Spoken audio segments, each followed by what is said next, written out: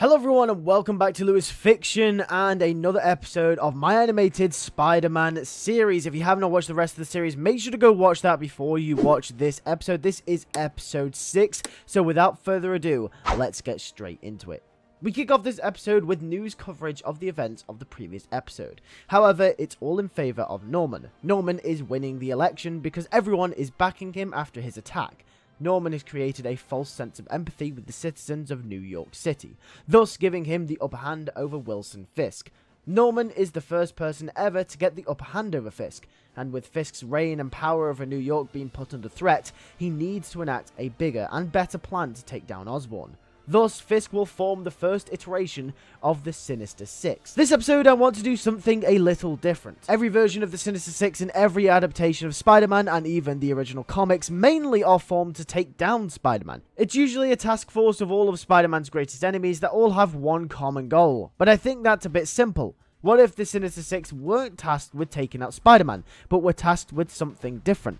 Wilson Fisk will assemble a few villains from previous episodes to form the first iteration of the Sinister Six to take out Norman Osborn and take down Oscorp, but it needs to be swift and precise. The Sinister Six will consist of Shocker, Tombstone, Hypno Hustler, and Vulture from the villains that we have met previously. The new additions will be Boomerang and Chameleon. Chameleon will be revealed to have been a villain that had previously been put away by Spider-Man in his early career, referencing how Chameleon was Spider-Man's first ever villain from the comic books. And Boomerang will be another D-list villain recruited from the bar with no name. However, on the Peter and Carlie side of things, Carlie will have woken up, and Peter will wake up just 30 minutes later, still on the same couch that they found themselves in on the last episode. Peter apologizes for falling asleep on her couch, and she says it's fine. They were hard at work last night. She offers him breakfast, and Peter gladly accepts. We get a few slow scenes with them together throughout this episode, them just doing normal things together. They eat breakfast, go to work, etc. However, Carlie seems slightly off with Peter.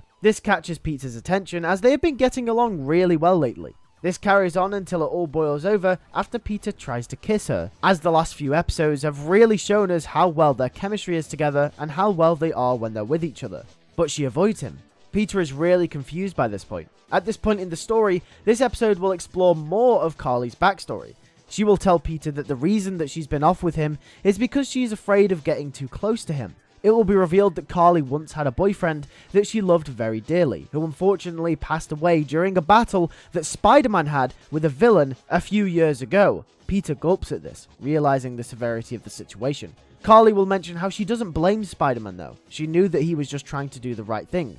She's always admired how he helps people off his own goodwill, but the death of her boyfriend would have broken her. Carlie will tell him the reason that she does this job, the reason that she puts herself in all these dangerous situations is to feel the thrill of something again.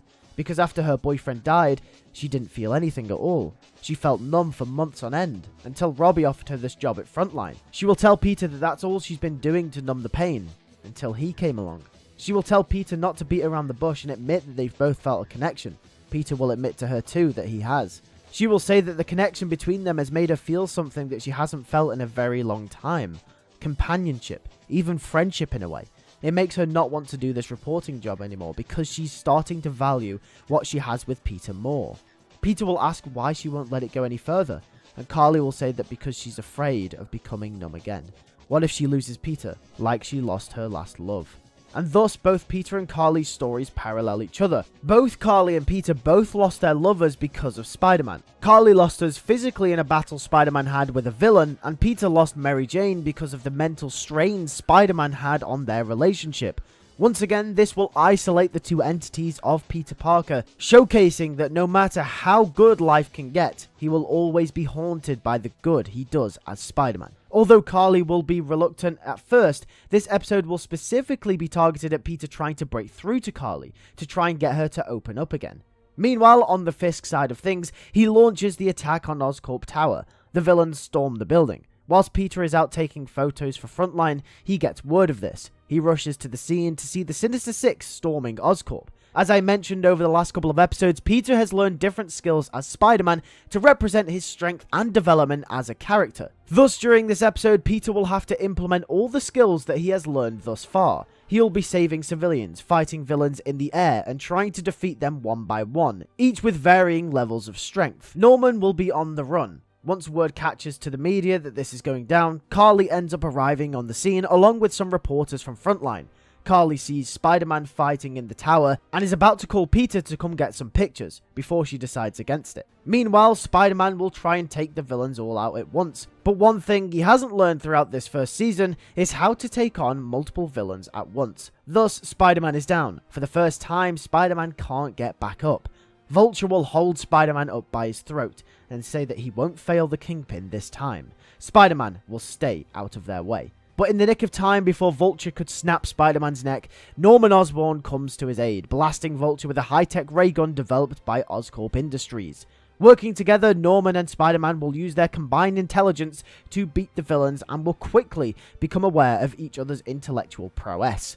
After all is said and done, Norman will say that they make a great team, and Spider-Man will warm up to Norman, agreeing with him. Norman will say that whoever is under that mask has a bright future. Norman Osborn is safe for now, and has gained a level of respect for Spider-Man, possibly hinting at a future relationship between the two. Spider-Man will swing off into the sunset as the police take the villains back to Rikers Island. Fisk is also furious, but the battle isn't over yet. And we will end the episode with Carlie and Peter, and featuring some scenes between the two. After a deep talk with them two hashing everything out, they decide that maybe they are good for one another. Peter will think to himself that when the Sinister Six had him down, all he could think about was Carlie.